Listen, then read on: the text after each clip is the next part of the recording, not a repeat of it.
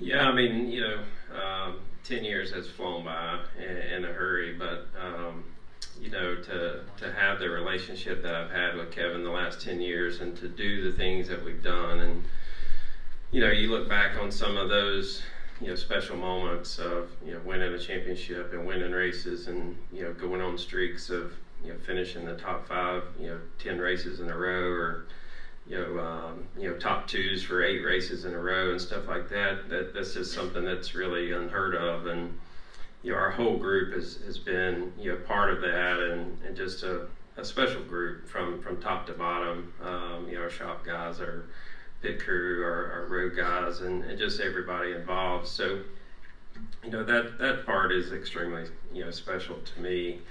And then it just goes to Josh.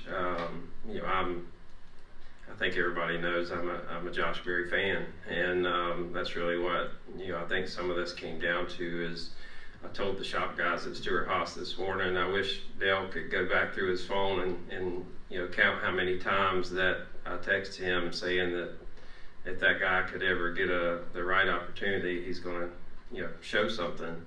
And it's just cool as crap today to see him up here with us, and to be able to go racing with him, and to have that same common goal. And also, I think everybody knows what your relationships mean to me, and like Kevin said, having somebody that could fit into that, somebody that I can text 100 times a day like I do this guy beside me, and he doesn't care. And I think having that relationship and the common backgrounds and common goals is really important.